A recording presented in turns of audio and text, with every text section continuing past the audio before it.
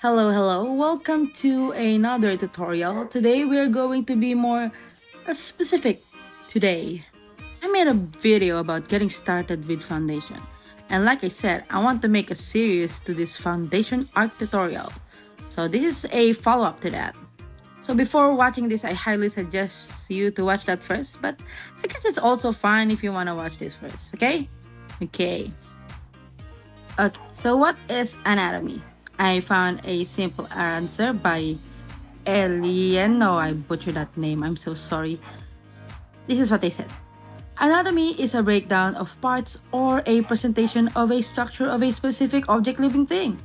Although if we were talking about human anatomy, it could simply mean as an understanding of the human body and how it works. So yeah, that's basically anatomy in a very short explanation. You all know that, we all know that. Because today, I am going to teach y'all anatomy. Wow, okay, let's clap. Excited? Are you excited? I'm excited too. So let's just jump into it, shall we? Okay, I'm going to use my own characters for this video for reasons. So if you're wondering why they look like this, just save that question, I guess. And by the way, we're only going to use a standing pose so we can better understand the anatomy. Poses will be in a separate video. Okay then, let's start. So first we're gonna use this character. His name is Diyu and he's 15, so his body is more of a childlike or preteen. So his body is pretty much average. I guess we can say that he's a bit thin, probably because he does skip his meals. With that being said, I then first start with a stickman to rough out the pose. Basically, this is a guidelines to where the shape will be put, which is the body parts. As you can see, even though that this is a stickman, you can roughly see the basic shapes there. So this is step 1. I'll repeat, line up your lines depending on the character's pose, which in this case, a standing pose. Okay, so this is the second step. So the second step is to just basically put the shapes in there. Like I said in the previous video, you only have to use basic shapes. Like the head can be circle, square, or even a triangle if it fits your fancies. Or the torso is a wide triangle or a wide square. And the hip can be a small square or a small inverted triangle. Then the legs can be elongated rectangles or triangles. Same thing with the arms. See? Don't complicate stuff. You see, we have to understand that our brain produces a plenty amount of mucus, hence why our mind tends to feel overwhelmed. And then we explode on the process, making our family wonder why our body disintegrated. Okay, now, in this section of the vid, what I'm doing right now is repeating step 2. Now relax, relax. Sometimes I purposely repeat steps, especially this one, so I can fix and adjust the wonky looking shape. This will help make the pose look more grounded. And we want that grounded pose, right? Oh, wait, pose! I meant to say pose. Okay. And I also repeated this one so that I can reveal a special technique that I will explain a bit later on. So yeah, there's a special technique. Never mind what I said, I'm gonna explain that right now. This one is called the 1-2 buckle my shoe technique. No, that's how it's really called. I am not joking. And that tip really did help me a lot. And I learned that from Ethan Becker himself. He's the one who said that. Boom. 1-2. Buckle my shoe. Basically, 1-2 buckle my shoe helps you break down the body shapes easily. Like when you're drawing the head part, you only need 2 sections or 2 shapes to form one head. You don't need more than that. And on the torso and hip part, you can divide them into just 2 separate sections. Same with the arms and legs. Also the hand and feet. See? Look at the screen right now. Look at the screen right now. Look what's there. 1, 2. And then on the arm, 1, 2. On the hands and fingers, 1, 2. On the feet, 1, 2. And of course, my OC only has 1 arm, so he only has 1 over there. I'm so mean. See, look at it. 1, 2, buckle my shoe. There you go. There you go. Simplify things. You have to simplify. You have to simplify. Okay. Now we're on step 3. Ooh, this is where we start to spice things up a bit. Because step 2 is looking a bit flat, don't you think? Right? So to add more believability, we are going to add joints. Where to put the joints? Well, obviously on the arm, wrist, knees, and on the hip part. How do you add joints? Well, basically just add extra simple shapes. They can be little squares, circles, or semicircles. These joints are the one that connects to a body part that can move or rotate. Again, rotate? Is that right? Yeah, you get the point. Okay, I'll tell you on something. Here's the thing.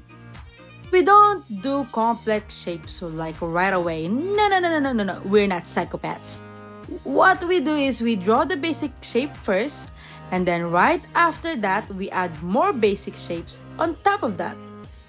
If you keep adding more basic shape, they will then look like complex shapes. You see how artists trick you into thinking that they use bare complex shape, when in reality, all of it was made out of simple baby shapes. Expose.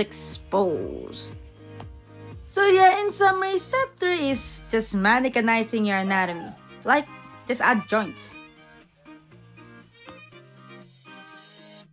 Now it's step 4. Now we're going somewhere because this step is all about 3D forms.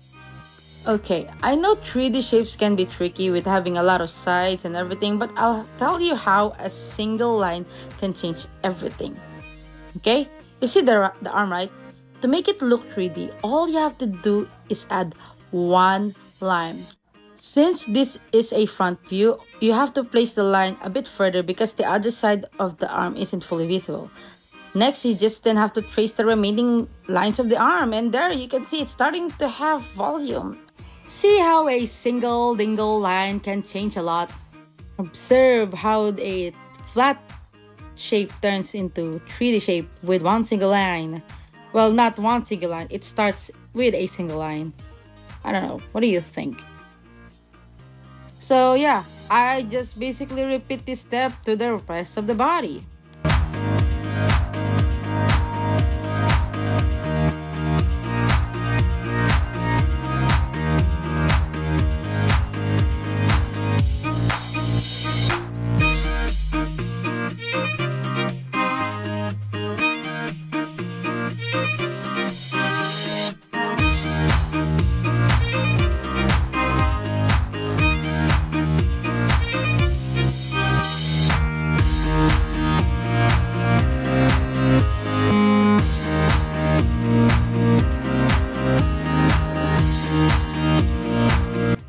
So yeah, this is the final product of our first anatomy, and this is the 4 steps of how I do it. Okay, now let's move on. Now let's try a different body shape this time. Again, I'm gonna use my OC, a different OC, and his name is Eglon. He's a merchant who just loves to hoard stuff. He sit and eat most of his spare time. You can't find a time where he's not chewing anything. Because of that, he is more on the heavier side. So this one has more volume. If you guys decide to draw a person with more mass, of course you're still going to use basic shapes. What else? You just have to use wider shapes. Make the lines or shape more wider. That's all. But I will admit something. I made a mistake here. I made the legs a bit too long and the tummy a bit too short. But there's really nothing wrong with that.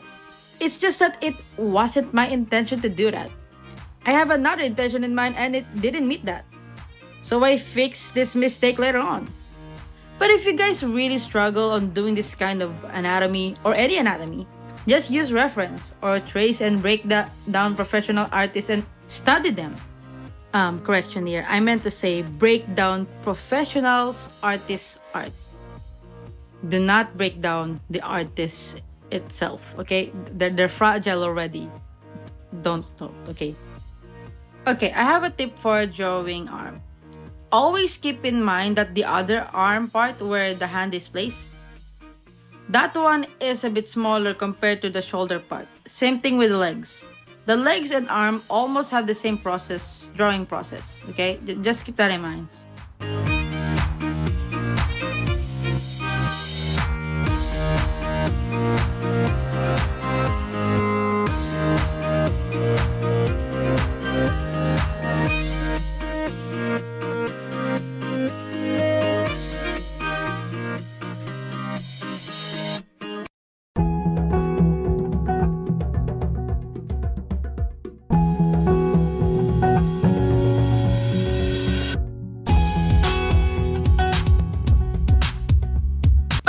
So there is Eglon, our chubby little man. Let's move on to the next section of this video. Okay, for this next character, I actually don't have name for her yet, but all I know that she is a harlot.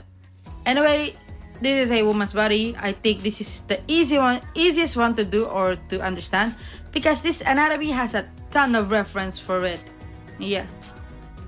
Anyway, I want to explain something that it never made it on the previous video because CapCut decided that it's best to just put it in here. I want to give out 3 tips that will help you draw better and a bit more healthier. So the first one is to draw with your arm, not with your wrist. When I first heard this, I thought it was a myth or something. Like, it seems so weird to draw using your arm because I've been drawing with my wrist for a very long time. So it sounded like an alien thing.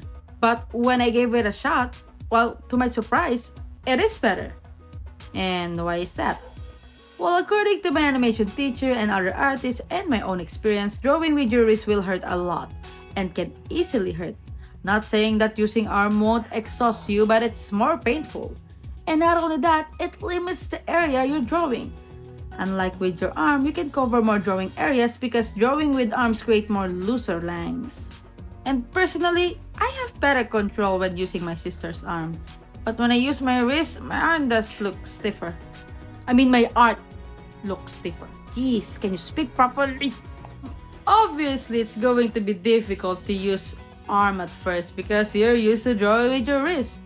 But with determination and time, you'll get used to it. Believe me, it took me some time to get used to it, but my main motivation why I wanted to stop drawing with my wrist, well, as I said before, it really hurts. Like, hurts very much. Second tip is pretty simple. Just hold your pen at the middle. Not super middle, but at least avoid drawing at the tip of the pen or near there. Why is it? Well, because when you hold your pen on the middle, it can help you create more looser and confident lines. We want that confident lines, baby! Just try and see if you like it. And plus, I find drawing near at the tip can make your art progress really slow. Now, the third tip. This is where I struggle the most. I find this even hard to follow than drawing with your arms. You wanna know what it is? Well, it's where you have to hold your pencil lightly. Again, for the same reason, it helps create confident line and it won't hurt your hand. Even though my hands is the size of a 10 years old, I hold my pencil as if I have a grudge on it. I'm strangling that sucker as if it killed my family. I don't know why my hands is like that. And the reason why I find it hard to get rid of it, because most of the time I don't notice it until my hands started hurting. My animation teacher told me a story about when they were a student, they had to hold their pens lightly, and while the students were drawing, the teacher will then suddenly steal their pencil. If they were able to steal the pencil easily, that means the students were following instruction on holding the pencil lightly. If not, then that means they are holding the pen too tightly. Man, if I was there, no teacher would steal a pencil from me. But of course, over the years, I learned to change that slowly. I haven't fully gotten rid of it, but I mostly draw lightly now. So yeah, those are the 3 tips. I hope it helped you because it surely did help me. Now, if you notice something in this video, I have done something that no other anatomy tutorial did. Is that before I do the anatomy, I then describe the character's personality first or characteristic. The reason for that is sometimes, or even most of the time, the way how the anatomy look like depends on their personality. Do you get what I mean? Like, for example, like I said, like Eglon, the chubby merchant. The reason why he's so massive because he hasn't been taking care of himself. All he's doing is eat and not move on his chair. Oh, I guess I understand why anatomy tutorial doesn't tackle this kind of topic, because you can learn how to draw anatomy without learning the personalities. But for me, this thing really helped me a lot. If you know the character, their story, their background, their history, what they like, what they dislike, what they do, their lifestyle, that's a key point, their lifestyle, it helps me what the character would look like. It will help me what type of anatomy or body shape they will have. Yeah, storytelling does help me a lot. So I want to put it out there so you guys can know. So yeah, this is the final anatomy for the woman. And for the last anatomy, this is a very quick one. This is a male one. I forgot his name. What is his name? His name is Enoch. He's just Enoch. Enoch. Okay, I can't tell much about him because the description in my head is wobbling. So yeah, this is just quick. I just wanted to draw a male body, and I just wanna complete the anatomy family, you know. I don't know what I'm saying right now. I'm tired and hungry. Well, I hope you guys learned something in this video. Thank you for the ones who supported me. You guys mean a lot to me. And yeah, this is it. We're at the end of the video, and good night.